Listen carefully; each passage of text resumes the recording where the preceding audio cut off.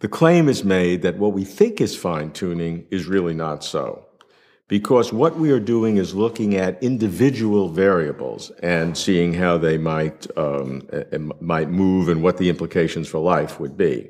But two charges against that. One, if we vary multiple variables, each one differently, we might be able to generate the same kind of life we have here. So we have great variation. Second charge is that we are only defining life as we know it.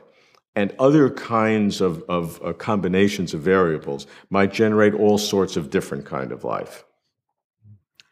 I think we've got to be careful when we use the word fine-tuning. And certainly there have been some very loose statements about it. For instance, people have said that gravity is fine-tuned. All we need with respect to gravity is that it should be very weak indeed compared to the microphysical forces, so that there's a huge range of scales between the micro world and scales where gravity is important. Many, many powers of 10 between cosmos and micro world. But I think there are two issues. One is we shouldn't be anthropocentric and just say we're interested in the kind of worlds in which we could exist. But we can ask the question, what are the requirements for a sort of complex cosmos? Mm-hmm.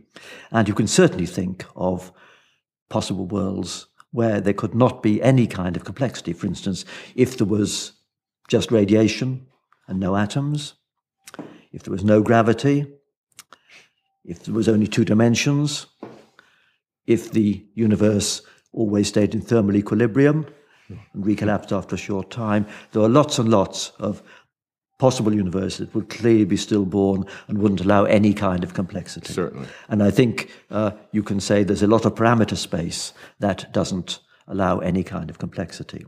Now, the other thing you can do is imagine just varying one number and seeing what is the range of variability which allows complexity. For instance, if you compare the nuclear force and the electromagnetic force in nuclei, you can ask what is the range that allows a periodic table.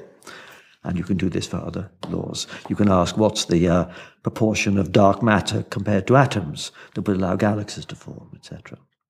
But, of course, we do these just in counterfactual universes, and what we'd really like to have is a theory which tells us that in some ensemble of universes or spaces, there is some range of these numbers, and there may be correlations between them.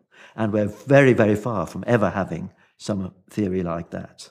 But as regards varying more than one parameter, you can certainly do an exercise in, say, two parameters. You can imagine plotting a diagram of two, and you can ask in what area of that two-dimensional space there could be complexity. And you sometimes find there are two separate domains. I mean, for instance, if we ask under what conditions you can get a periodic table, there is a domain where we get it as it happens in our universe through stars, but there may be another quite different domain where the heavy elements are made in the early Big Bang.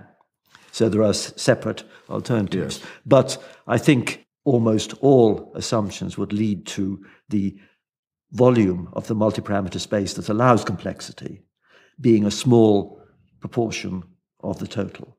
So there is some sense in which we are in a privileged subset of all possible universes. But to quantify that requires a much better theory than we certainly have, and also to understand which are the parameters that vary between one Big Bang and the next, and also what the probability distribution is. In fact, I've written papers on the cosmological constant and the fluctuation amplitude in the universe, because the cosmological repulsion, of course, is a force which works against gravity, and it's widely known that if the cosmic repulsion were greater, then galaxies would never have formed.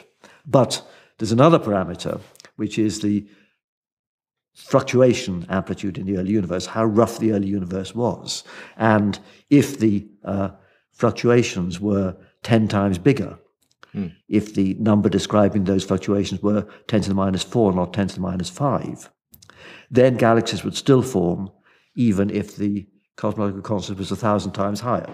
So that's an example where you can plot out a two-dimensional space of those two parameters. And one would like to extend this. And that's the kind of exercise which I think is worth doing, even at present, just to map out the volumes of parameter space that would allow complexity. But what we really need, and what is further in the future, is some theory which says, do these parameters vary between one cosmos and the other, and what is the probability of them having different values? It would seem that this analysis degrades somewhat the initial, shall we say, exuberance over the fine-tuning argument that our universe is so unique because of the very tight range of all the parameters that we find.